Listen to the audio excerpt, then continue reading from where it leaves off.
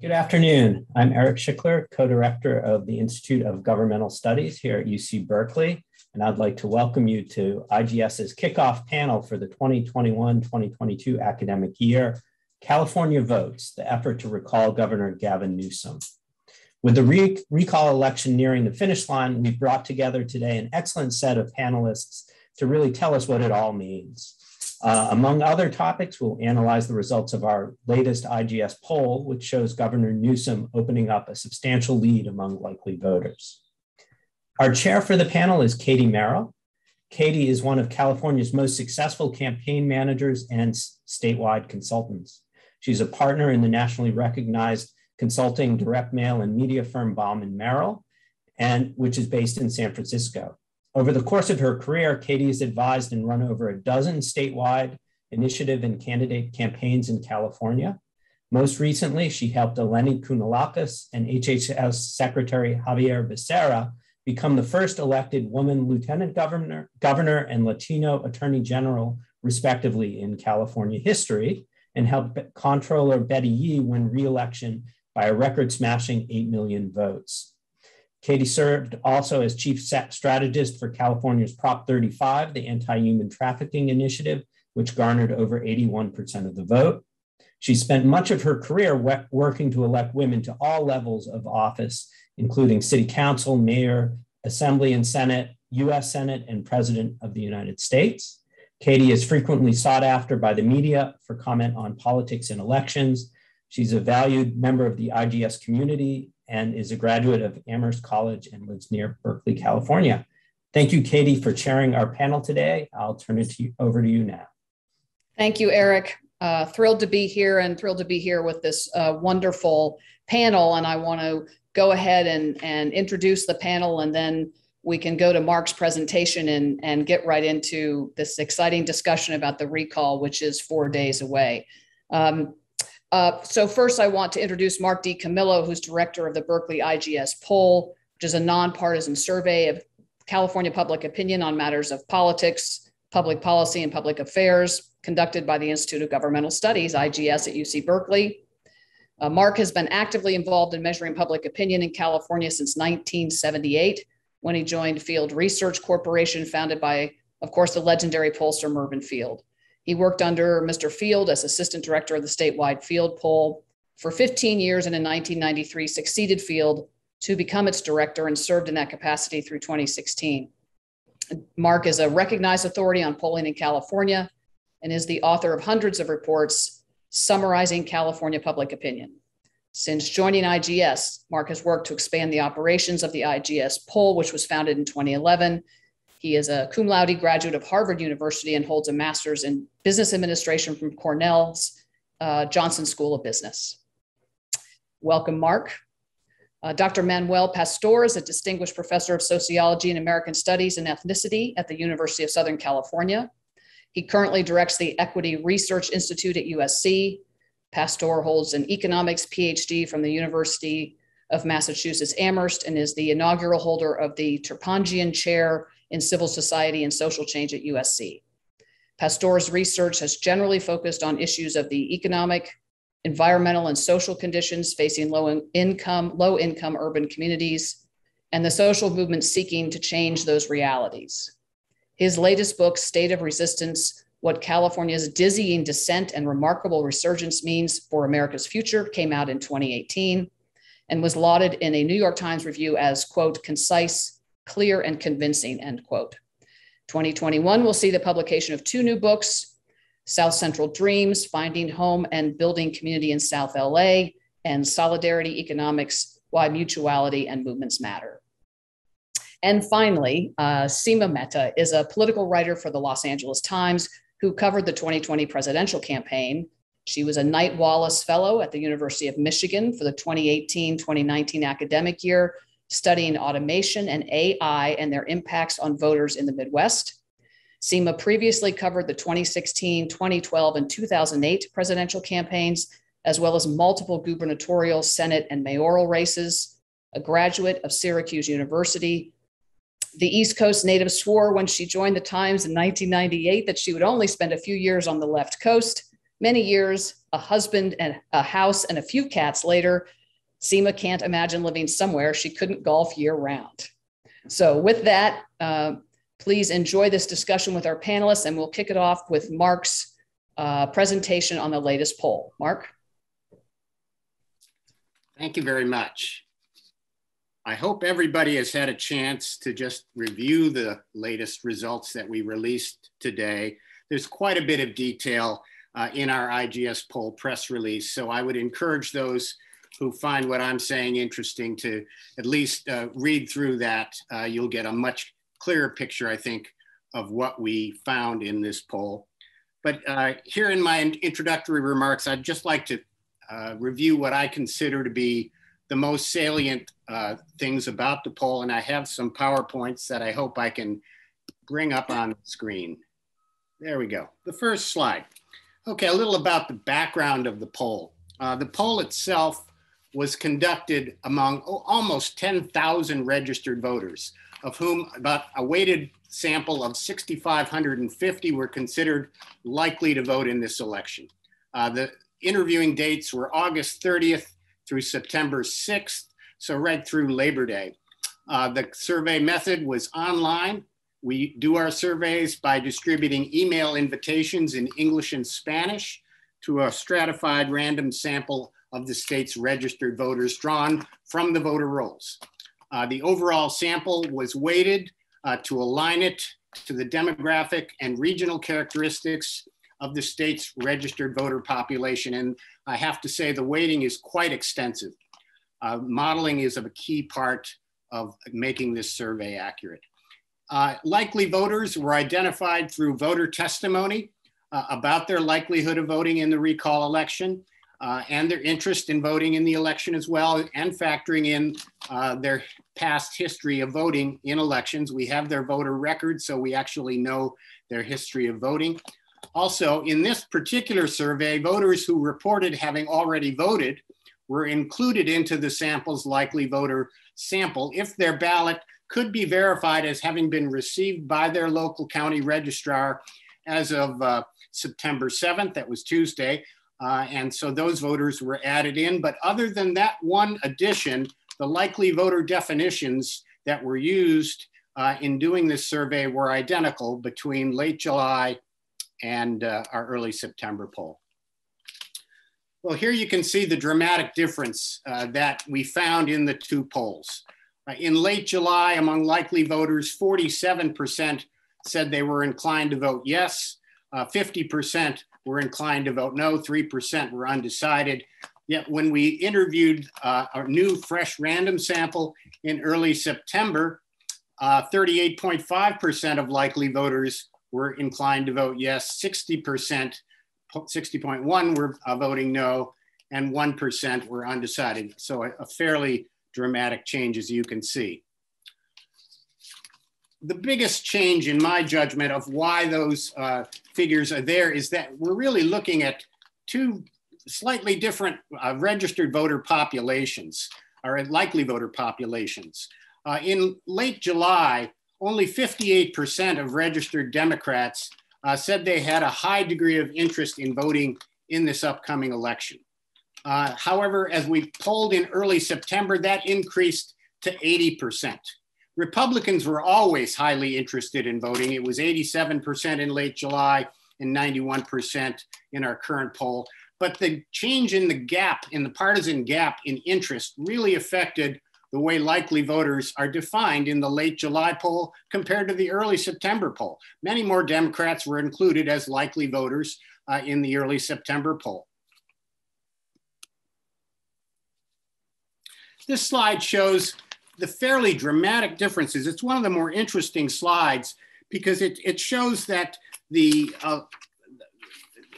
the voting method that voters are using in this election is really going a long way toward describing how they're going to be voting. Among those who said they would be voting by mail, which accounted for about half of all the likely voters in our sample, 69% said they were intending to vote no, while just 30% were voting yes. Those intending to drop off their ballot at an official voting location or drop box were also heavily on the no side, 64% to 35%. By contrast, those intending to vote in person, whether prior to Election Day or on Election Day, are just as one-sided, but on the yes side. Our poll shows that those who intend to vote in person on Election Day will be casting their votes heavily on the yes side. Our poll is estimating it to be 77% to 20%.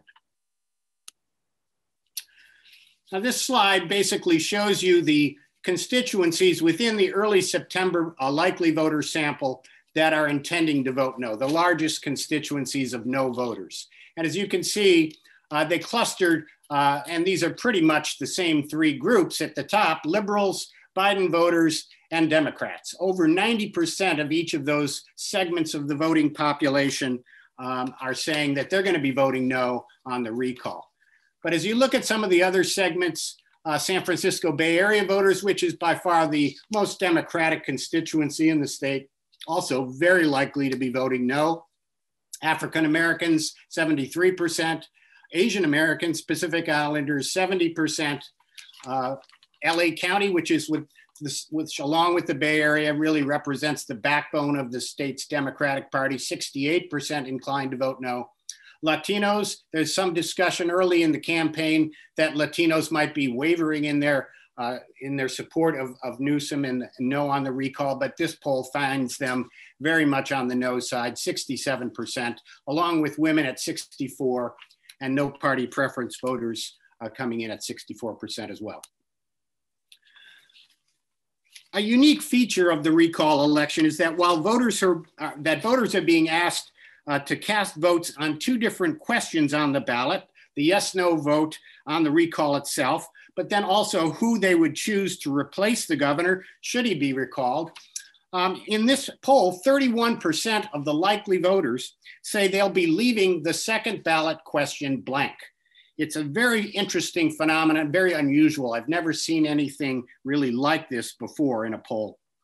And most of those voters are Democrats. 48% of the likely Democrats say they'll be leaving the replacement ballot blank. Virtually all Republicans will be casting a vote in the replacement ballot, and 70% of those who are no party preference or other voters will be casting a vote. So what this leads to is, the composition of those voting in the replacement ballot portion of the ballot ends up being quite different than the composition of all likely voters voting on the yes/no recall. In fact, if you look at our poll, there are actually more Republicans that are going to be voting in the replacement election than there are Democrats, which obviously has a big effect on preferences in that part of the ballot. And here are the preferences as we've measured them, both in late July and in early September on the replacement portion of the ballot. And as you can see, it's very much looking like Larry Elder will be the top candidate in the replacement ballot. Now, one thing about our poll, we do have the advantage because it's an online poll, gives us the opportunity to present voters with the complete list of all 46 candidates running in the replacement ballot, along with their party affiliation and their job description as it appears on the ballot. So this is, in contrast to polls by telephone. For many, many years, I've done polls by telephone, but you don't have that luxury to list so many people and ask how they're going to vote. In an online vote panel, or it's not a panel, online survey, you actually can have that luxury. It shows that in addition to Elder, there's been changes among the challengers. In fact, Democrat Kevin Paffrath is actually now polling in second place by a narrow margin. He's receiving 10% of the vote. Most of that is coming from Democrats, as you might imagine, who are actually voting in the replacement ballot. And but Elder's Republican rivals actually have gone down over the course of this 6-week period, and they've gone down despite the fact that undecided voters have moved from 40% in late July to just 16%. So they really didn't pick up any additional share of the vote between late July and early September. None of the three Republicans. We do find a scattering of preferences and actually increased scattering in the early September poll, voting for other candidates other than these five. These are 41 other candidates. Plus, we also had the opportunity of listing, if you wanted to vote by a write-in ballot, and actually I think 3 or 4% of our voters said they would be voting a write-in candidate in the replacement election. That's included in the 20%. So it's an interesting topology and one that certainly favors Larry Elder as we go to the election. This slide summarizes the subgroups in which Larry Elder is doing the best. And you can clearly see that the strongest or the highest levels of voter support for Elder come from strong conservatives and from Trump voters and Republicans. Those three groups, about 7 in 10 of the likely voters voting in the replacement ballot say they're going to be voting for Larry Elder. The next highest proportions come in with the somewhat conservative, so it's really the conservative end of the spectrum that's voting for Elder. Also, on a regional basis, he does quite well in 4 areas. The San Joaquin Valley, that's the southern part of the Central Valley, the Inland Empire to the east of Los Angeles County and Orange County, as well as the North Coast Sierra regions, which is a very sparsely populated area of California. Okay, one of the, our poll was able to present voters with 10 different statements about the recall election itself, and we asked them whether they agreed or disagreed with each statement. Now, these statements included both pro and con statements about the election. And what I'm presenting here, because I think it's the most relevant, are the statements that received the highest proportion of agreement among likely voters. And the results of the first one, the first statement, to me are actually the most telling. You have 65% of voters of likely voters voting in this election saying that if a conservative Republican were to become governor as a result of the recall election, it would threaten many of the state's well-established policies on issues like climate change, immigration, healthcare, and abortion.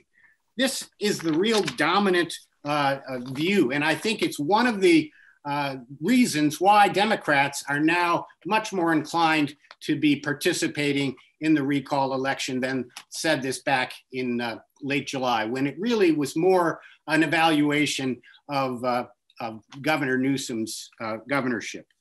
Other statements that came in with a large majority of voters saying they agreed: the cost of holding the recall election is a waste of taxpayer money. And then one that was a pro statement in favor of the recall. Through his own actions, Newsom has demonstrated that the strict policies and behaviors that he wants others to follow during the pandemic don't apply to him. All voters basically agreed with that, 5-3. And then finally, the recall election is undemocratic because with so many people running, if Newsom is recalled, a new governor could be elected with only a small share of the vote. That was also agreed to by a majority. So with that, I do want to turn it over to the panelists, but if you do want to, if you haven't seen it yet, their press release, along with the detailed tabulations from this survey, are posted on the IGS website that's shown right here on your screen. Thank you, Mark. Fascinating work as always. And so to kick this off, I want to ask all the panelists, and Seema, I'd like to start with you, and then maybe Manuel, you could take over from there, and we'll finish with Mark. But each of you has been watching the recall closely from your own unique perspective. So what do you think the chief drivers, the chief dynamics are at play here since July to drive these numbers and the significant change in the numbers? Seema?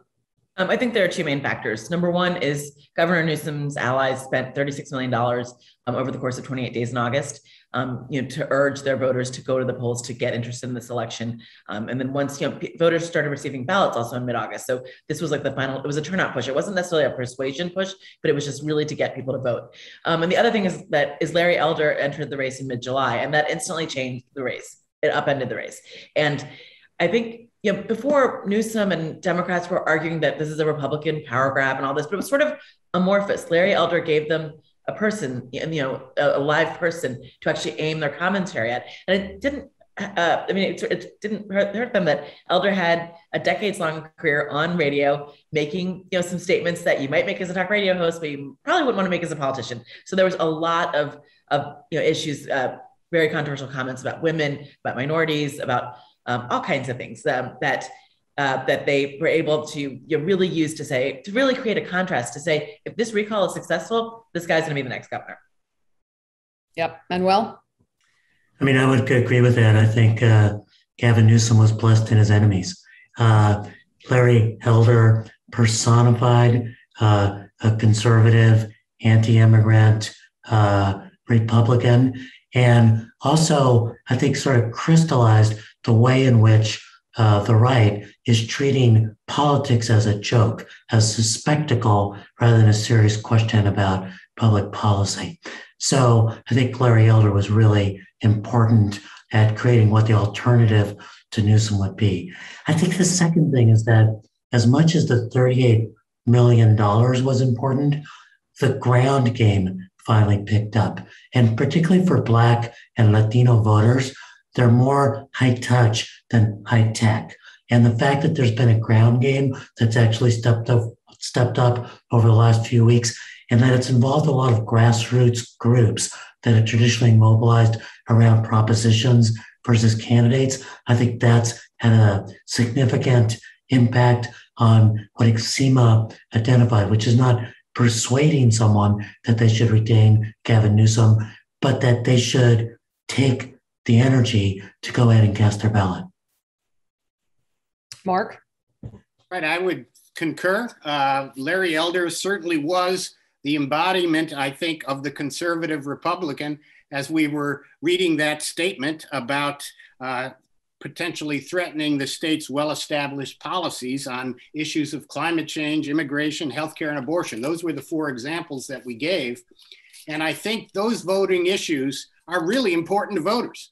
And I don't think voters really wanted to upset the apple cart with where California is headed on those issues. So I think that really did motivate the Democrats to start to think more about the recall. It's not just about who you like as a personality in the governor's mansion. It's really about the direction of California public policy. And I think that was the overriding concern in the late going. Well, there's someone who, go ahead, please, Manuel, go ahead. Yeah. Which is, I think, also that the pro-recall or Republican side sort of misestimated how the idea of lifting COVID restrictions would motivate Black and Latino voters. They were thinking that it would be all about work. But if you look at, for example, when schools opened up, the group that was the most reluctant to send their kids back to schools were Black and Latino parents, because those communities were ravaged by COVID. And so I think that message that Larry Elder and the other Republican candidates thought would really resonate with communities of color, it really doesn't resonate at all, because people are really scared of the disease. They may be scared of the vaccine. There's vaccine hesitancy, but they're really scared of the disease. Right, and the poll actually does include a statement, and it was actually the statement that got the highest degree of disagreement, and it had to do with the COVID pandemic. And it read as follows: Newsom should be recalled because he has greatly overstepped his authority as governor in responding to the pandemic. Voters disagreed with that overwhelmingly, 60% to 36%, even though yes voters were 90% in agreement. The COVID issue was a big issue for the governor, and it certainly benefited him. Well, and if I could just add one thing. I mean, that's something we've seen that's cracked, even when the recall was looking close late July in this poll as well as others. One of the things that's always been consistent is that Democrats did approve of of Newsom's handling of the pandemic. And, like roughly about 6 out of 10 voters throughout this whole thing have approved of his handling of the pandemic. That was never the problem. The problem was convincing these people to go to the polls. There was not the enthusiasm. So it's been one of the things that's been, even when there was a lack of enthusiasm among Democrats to vote, there was that consistent approval of his handling of the pandemic. Although I thought the one thing that you pointed out, Mark, earlier with Newsom putting out mandates that he doesn't necessarily follow, I thought the numbers in that were really interesting because a decent number of people who opposed the recall believe that, that he was being a little hypocritical. And I think that shows, one of the reasons why he got in a little bit of trouble in the first place. Well, let's talk about COVID for a second, because back in April, the yes side was saying, if there's a COVID surge, if there are wildfires, the governor's going to be even in more trouble. And in fact, a lot of pundits were sort of concerned about that. There has been obviously a surge of the Delta variant due to the Delta variant. But in fact, the governor sort of turned that argument on its head, and in ads and on the trail has been saying, we're in a surge. We're doing pretty okay compared to other parts of the country because we vaccinated. But if Larry Elder is elected, all of that will go away and things will turn bad here. And so it's the combination of sort of turning COVID on its head and using Larry Elder as a foil. So just talk about that strategy a little bit, because it's counterintuitive to what the yes side thought and perhaps a misstep in their strategy. It's just that California is different than Texas or Florida in terms of their voters and what they want. And especially, the messaging has been so interesting from the Newsom side because it hasn't really been about him. It's been about, if one of these Republicans is elected, they will on day one, they will get rid of mask and vaccine mandates. And then Newsom is literally going around saying, people are going to die if you elect one of these people. So it is very much about the rivals, and it is not about his record. I think the ad they put out this week was the first time you actually saw him speaking to the camera. Otherwise, it was these sort of scary red images and like sort of frightening headlines. So it's really interesting about how they have used that argument about COVID, and it's the complete opposite of what you see in other states, where you see Republican governors, basically being like, "We are free. We're not going to do any of this." And so it's California's an interesting place, as always. Newsom may have been blessed by Gavin Newsom, but he was also blessed by Ron DeSantis, who showed what an alternative approach would really look like. And that also made things very, very scary. The other thing I think which needs to be said, which is about long-term investments, is that the Newsom administration adopting the health equity metrics, which helped to target testing resources and also vaccine resources into low-income communities of color, and to actually hold opening up business in various counties, moving up the tiers to actually dealing with equity. That kind of long-term investment, it probably did not resonate with the average working class or middle class Latino or Black voter, but it did resonate with Black and Latino politicians who were clamoring for that kind of attention and who have really stepped up over the last month or so to move their constituencies into the direction that's being said here of not necessarily being pro-Newsom, because that's a complicated argument, but being scared of the Republican alternative and being motivated enough to cast a ballot. Right, and one thing that really separates California from Florida and Texas is just the very high rate of voters who actually are vaccinated. If you look at our poll, we asked that question in the poll, 85% of likely voters in California say they've had at least one of the vaccine shots. And, we have very few voters who are not even willing. It's only down to about 10% who say it's not likely at all that I'm going to take a vaccine shot. So it's a very different backdrop in terms of voters' willingness to protect themselves. And I think that has a lot to do with the politics of this issue. Well, and as you have all raised, as soon as Larry Elder came onto the scene, some of these dynamics changed. And as a practitioner in the field of running campaigns, we always say, if you're an incumbent in a challenger race, You don't want the race to be a referendum on you. You want it to be a choice between you and someone else. Then you beat up that someone else and make them not palatable to voters. And then you end the campaign with positive rainbows and unicorns about yourself. And we're seeing that happen now. So, so to your point, indeed, Larry Elder, I think, was a gift to the campaign. I want to talk about turnout because something very unexpected is happening, I think. If you track the ballot returns daily, as many of us do, you'll know that as of today, we're at already a 33% turnout statewide, which is more than the average of special elections historically in California. And Mark, you of course mentioned that everybody really has mentioned that the speculation was the larger the turnout, the better for the governor, the smaller the turnout, the better for the recall folks. So we've been tracking until maybe the last couple of days, actually general election, November 2020 presidential election turnout is extraordinary in terms of returning the ballots. So Mark, one, I want to start with you and just ask you, what do you anticipate, even if you want to just make a guess based on the returns so far? Do you think we'll get to the 61% that we saw in the 2003 recall, which was really driven by the celebrity of Arnold Schwarzenegger? Where do you think we'll land in terms of turnout? You're asking me to get beyond my survey data. I know. I think we will get north of 50%.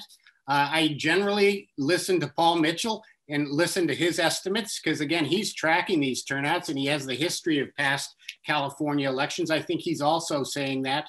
When I look at our poll, I'm just astounded, that of the voters who've already voted, and again, it's almost 4 out of 10 of the likely voters have already voted by the time we did our survey. They're 70-30 on the no side. I mean, that is a huge early lead. And we tried to get that measurement as precise as possible by first, making sure that the voters in our survey actually had, returned their ballot. But we also used Paul's data to make sure that we had the right demographic characteristics of the early voters, the right age characteristics of the early voters. And we did this not only statewide, but across the 8 regions of the state that we examined. We had very detailed weighting information about those early voters. So in some respects, our early voter sample is as close as I can get to an exit poll. It shapes the vote the way it actually is. We asked the preference measure in our poll, and we've got a very large sample of these early voters. I think it's very clear to me that Newsom is off to a very big early lead. And Seema and Manuel, what do you think's driving this large turnout? I mean, you've spoken a little bit to the money that's been spent in the ground game, but tell us a little more. I mean, do you think the fact that everybody's, for instance, received a ballot makes a difference? And if you feel like speculating on what you think the final turnout number would be, I'd love to hear that too. Excuse me. I think there's 2 factors in terms of the turnout. One, you mentioned everyone, this is such a strange election because it's taking place during an off year, it's during September, it's special, but everyone did receive a ballot. And so it's a lot easier. You don't have to really think about it. You don't have to figure out where your polling place is. You don't have to find a stamp, just send it in. So I think that's one thing. But the other thing that I think is a big factor in explaining why the early vote is so anti-recall pro-Newsom is because of the way that voting patterns in this nation have changed in the last couple of years. Up until very recently, Republicans voted early and Democrats voted on election day. And that was totally upended by former President Trump, who really questioned the integrity of mail balloting. So now you have Republicans, who are very hesitant to mail in their ballots because they think they're going to be messed with, or they're not going to arrive in the proper place. And so you have Democrats voting early and then Republicans waiting, either holding on until the voting centers open so they can cast their ballot or drop it off in person, or waiting until election day to cast their ballot. So, I mean, and this is the polling, I think, bears this out. On election day, you're going to see a lot more Republicans at the polls than Democrats, or at least a lot more anti-recall folks at the polls. I mean, I think that the Newsom side has done a very good job in the last couple of weeks of making clear what the consequences of the election might be. And that's served to motivate people. And then there's been very good outreach about how easy it actually is to vote. There's a lot of people, Seema, who are actually also sort of trying to figure out where they put that mail-in ballot, because when they got it, they filed it with a bunch of bills. They weren't paying attention.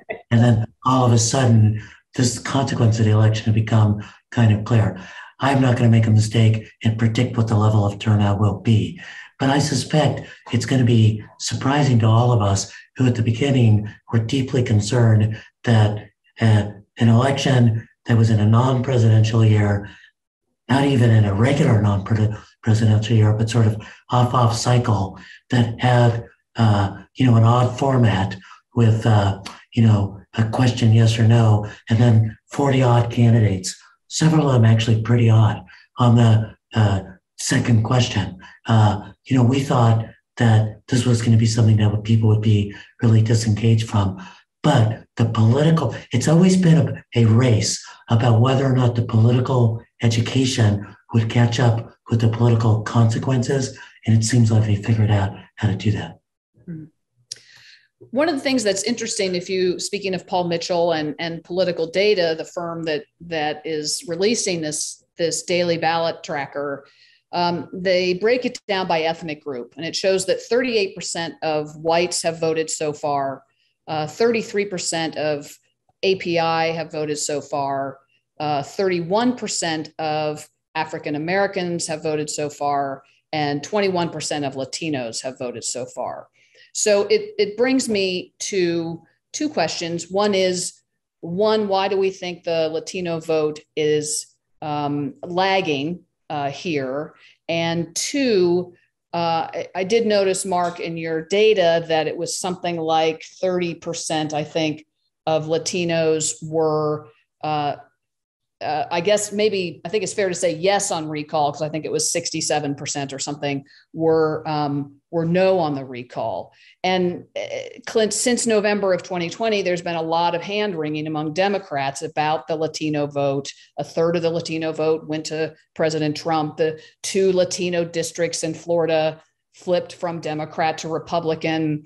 Are Democrats taking Latinos for granted? Is their messaging wrong to Latinos? So in the context of that, what do you make of Mark's data that, a third or so are not no, and that we have this lagging early vote return from Latino voters? And Manuel, I wondered if you wanted to take a shot at that. Well, first, a low Latino turnout is not really a surprise. Although Latinos are 28% of the registered voters, typically they're a much smaller share of the actual voters. Some of that has to do with age. It's a younger electorate. Often young people are a little bit less engaged in the issues. And it's simply this sort of traditional sleeping giant never fully achieving its potential. I'm also not particularly surprised that you're seeing less support for retaining the governor than with Black voters, for example. For educated Latinos, and this I mean not just a high level of education, but engaged in election, understanding that Newsom was part of extending health insurance to undocumented Californians above the age of 50, below the age of 18, that he helped bring relief to these communities during the pandemic, that he appointed Alex Padilla as the first Latino senator in the history of California. All of that's well known if you're politically engaged already. But if you're not politically engaged already, the last 18 months have been your family being hard hit by COVID, you experiencing a tremendous amount of job loss or wage fluctuations as a result of COVID, and your kids being stuck at home and not being able to go to school because the schools weren't open. Your life's been hard, and there's a guy you can blame it on, the governor. So it takes, as I was saying before, political education to say that really isn't the governor's fault. That's the result of COVID. Here's what the governor's done, and engage those voters to move forward. So I'm not surprised at all by these results. One thing I do think Democrats need to worry about is what happened in the presidential election, where Trump made inroads with Latinos, particularly Latino men, and not just in South Florida and not just in the Texas borderlands, but it looks like in other places as well. And that's a long-term problem for Democrats who have taken the Latino vote for granted. Seema, any thoughts? Just the one thing I would add was that, as we mentioned earlier, this is an off year. This is September. People aren't used to voting now. Latinos and young voters as well, who are also underperforming. These are two groups that are notoriously hard to turn out during non-presidential years. And this isn't just a non-presidential year. This is even weirder. So, yes. Mark, anything from the data you want to share, including anything I misrepresented? Our final poll showed that Latinos would actually constitute, a much smaller share of the vote than they constitute in the overall electorate. It's about 27% among registered voters. In our poll, I think we had Latino participation at maybe 20% share of the vote.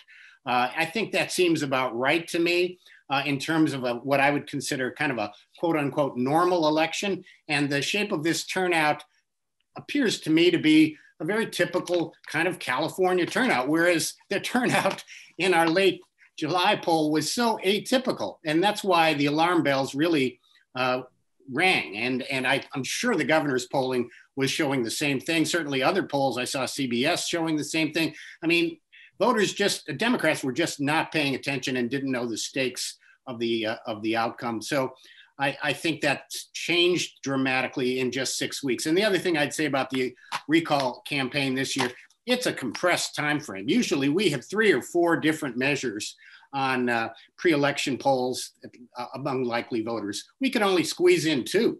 And that's within a 6-week period. So a lot has happened in a very compressed time frame. And those early polls, we were talking about gifts to Newsom, those polls that showed it close, I think those were in a way a gift to him too, because Democrats, I think, might have thought, that he has it in the bag. This is such a Democratic state. It's fine. And I think those polls showed at one point, it looked really, really close. Katie, I think one thing to lift up in this conversation too is what's going to happen the day after the election. Because what you're going to see is people reading the tea leaves of all the numbers that Mark was bringing forth and trying to argue that it was this constituency that actually made the difference. And as a result, the governor owes this constituency this set of policy measures. So Mark's numbers are going to be incredibly important, not just in the run-up to voting, but in the interpretation afterwards about whether it was Black voters, whether it was labor voters, whether it was teachers, what part of California, whether it was Latino voters, did they outperform a little bit more? And was that because of some of the motivation in the last couple of weeks? And how policy gets made after this election, who can insist that favors are owed them? The politics doesn't stop with the votes being cast. Well, and I'm not just with the polls, but I think if you look at I don't even know what they're up to. Last time I looked at the pro Newsom forces were up to $70-some million. And so I think that'll be another interesting place to look at in terms of what happens to policy. And it is the end of the legislative session, and there are a lot of bills going to the governor's desk, to Manuel's point. So let's talk about the second question on the ballot. Mark, your numbers are fascinating. 31% saying they're not going to even vote for anybody on the second question. I think you said it was 48% of Democrats. That has been the message from the governor's campaign from the beginning. Number one, keep any qualified, reasonable, well-known, elected / between all those words, Democrat off the ballot, which they successfully did. And now saying to voters, just vote no, answer the first question, put your ballot in the mail. So what do you all think of that? Do you think the strategy was successful in terms of keeping a qualified Democrat off the ballot? And what do you make of 31% of folks saying I don't know who to I'm not going to cast a ballot on the second question? Let me just talk about the 31%, and you guys can weigh in on the reasons and so on. But the 31% to me is astounding, and 48% of Democrats. I would have never in my wildest dreams expected that kind of allegiance or obedience to what the governor's campaign was trying to get voters to do. Because basically you're telling voters, we don't want you to vote on that ballot. I mean, to me, that undercuts the democratic process. And I'm a follower of elections. I always thought that voters like to weigh in on these decisions. So it's a remarkable finding. And, you know, we actually had a question embedded in our poll asking voters who chose not to vote. In fact, we only asked it to people who had already voted. So the subsample of people who already voted and left that ballot blank, we asked them the reasons for doing so. And there were two reasons far and away mentioned more than others. I didn't feel comfortable supporting any of the candidates. 43% chose that as a response. I felt it would be detrimental to Newsom if I voted for someone else to replace him, 41%. Those were the key reasons that played back. It wasn't because, well, there are 46 candidates on the ballot, I had a hard time making, you know, there were other reasons that they could have chosen. But to me, it's just a remarkable circumstance that we're gonna have these, and we'll see it in the statement of vote. The total number of votes cast in the recall will far exceed the total number of casts cast in the replacement election. Right. I mean, the thing that, they did have the, I'm sorry. They are, the Newsom campaign and Democrats have been very consistent on this, saying leave the second question blank. One, I think there's a lot of confusion among voters. Like, I mean, I've gotten so many emails and social media tweets from people who are convinced if they vote no on the first question and they put in a name on the second question, that it nullifies their vote. I mean, so there's a lot of confusion about this process. And so I think, one, it was to sort of just have a simple, easy to understand message to deliver to voters. Number two, it's strategically, say if he survives the recall, and here's the list of potential people who will run against him next year. And if the lower the number of votes that these people get, the more he can, sort of crow about that, to be like, I beat this person by however many million votes. So I think it helps to diminish his rivals. And then also, but I do think that, from a good government perspective, there were questions about, is this the right policy? Because whether or not, even if you oppose the recall, if it is successful, one of these people will be the next governor. And there was a lot of policy differences between these people. So in terms of, it was certainly good for Newsom's strategy, but the question is this the right policy for the state if you care about, how the state is governed? It's another way in which I think Newsom was blessed, and in this case by Arnold Schwarzenegger, and I'll say why. I think that this election was portrayed by Newsom and arguably was anti-democratic in a small d sense. So Mark, you talk about this kind of how could people in a democracy wind up voting on the alternative. The perception was that this was a power grab, that this was a circumstance in which a Republican who could never win a statewide election party had manipulated the process in a way that would give them a chance at winning the election with a minority vote.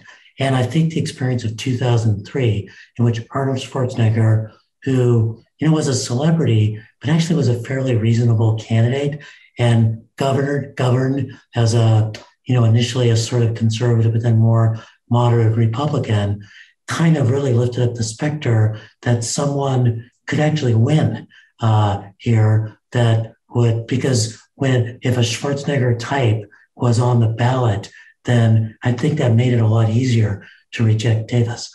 So I think the way the history played out and then the consistent messaging on the part of the Newsom campaign that this was an anti-democratic ploy for Republicans to seize power, and that as a result, that one needed to respond in a way that sort of conflicted with traditional democratic strategies of, got to vote in the second election, but instead did a power play right back by keeping Democrats off the replacement list and by not voting there. I think it really played in terms of this was a strategic play by Republicans. Therefore, Democrats need to make a strategic play right back. The degree of party loyalty is quite surprising.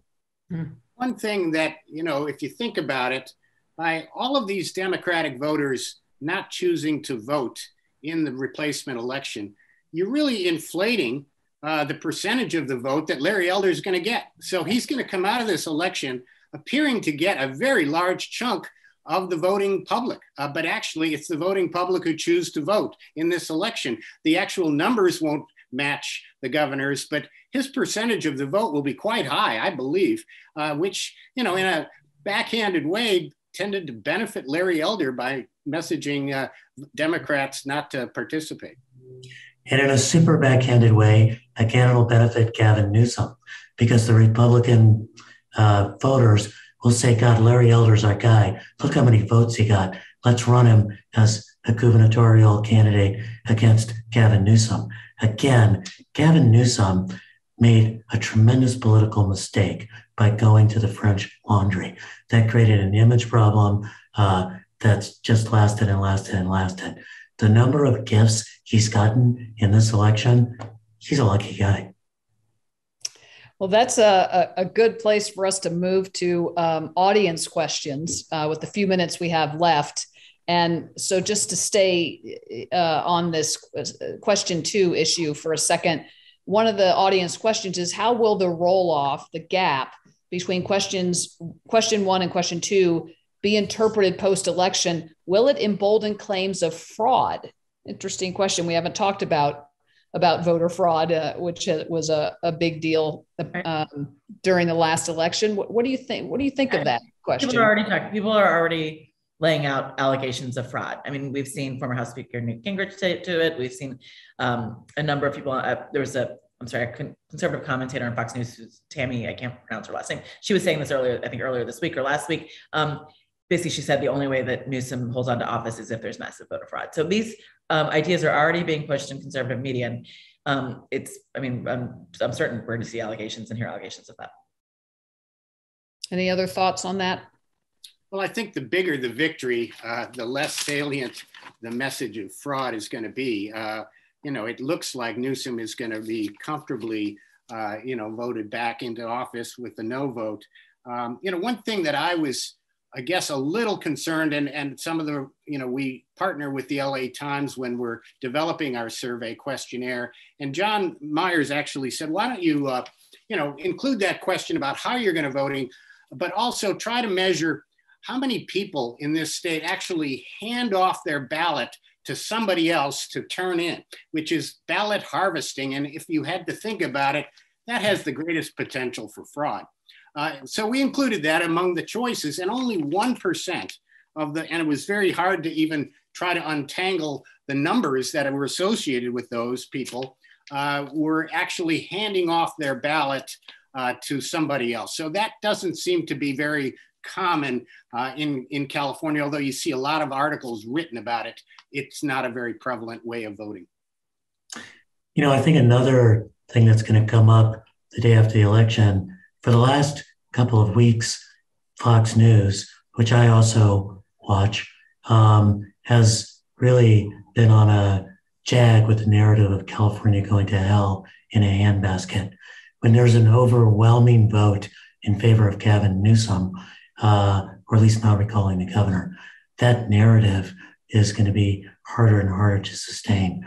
But it's still going to be deeply believed by Fox News viewers, and it's going to contribute to the increased polarization and segmentation and siloization of media and narrative and news stories, where California is going to feel generally probably pretty proud of itself that it retained Newsom, and the rest of the red parts of our nation are going to worry about fraud and going to worry about how the left coast has just gone crazy.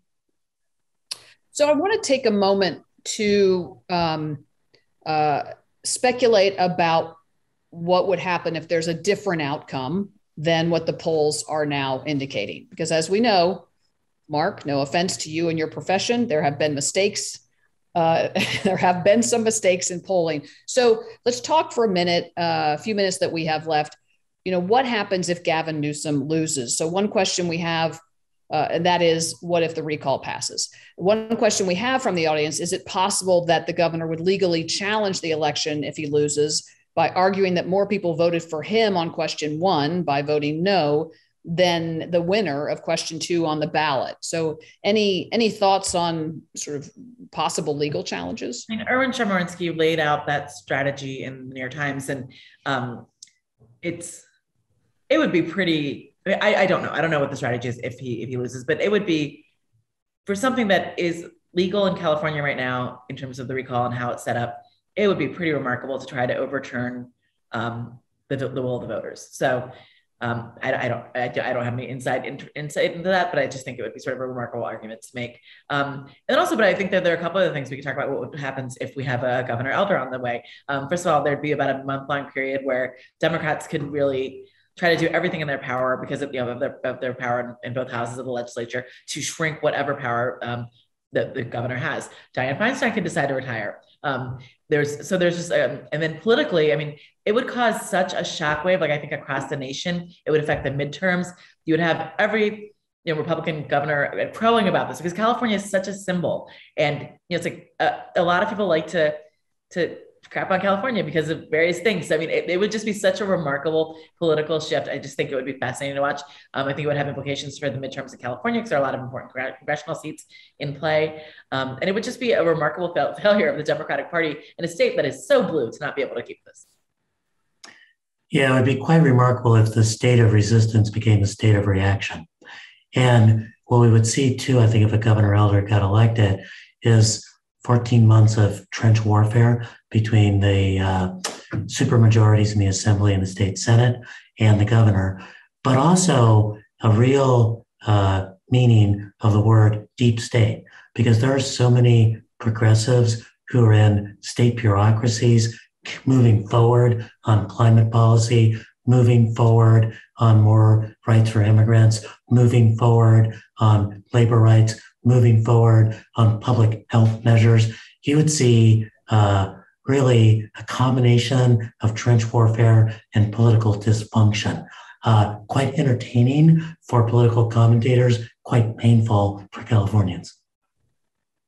So, Mark, go ahead. I think you want to say. My poll aside, you can make a lot of money in Las Vegas or on the betting markets right now by saying that Gavin Newsom is going to be recalled. The odds are just going down and down and down. So, if you really think that the polls are all wrong, go for it. You're going to make some money.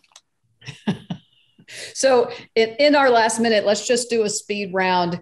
And it is this: what does Gavin Newsom do if he loses? So what does he do in 2022?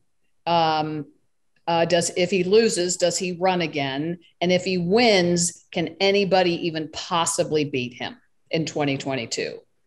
Seema, you want to start? Yeah, if he wins, I think it depends on, does he win by 1 point or does he win by 20? Mm-hmm. And I think, like how much of a mandate does he have? If he wins by 20, it's clear that, the entire Democratic Party coalition behind him, he has donors, et cetera. Even if he wins by 1 point, he still has all that power as the incumbent, with what he can do with labor, with his backers, with donors. So he'd still be in a strong position, but he's in a much stronger position the higher the margin in terms of whether he gets challenged from the left.